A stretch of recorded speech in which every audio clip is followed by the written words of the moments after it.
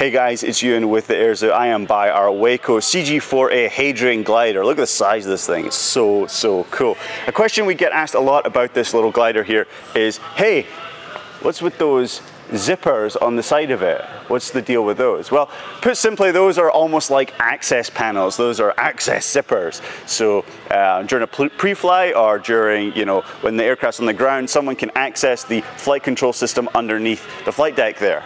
Talking about flight deck, let's see if we can have a look inside of it.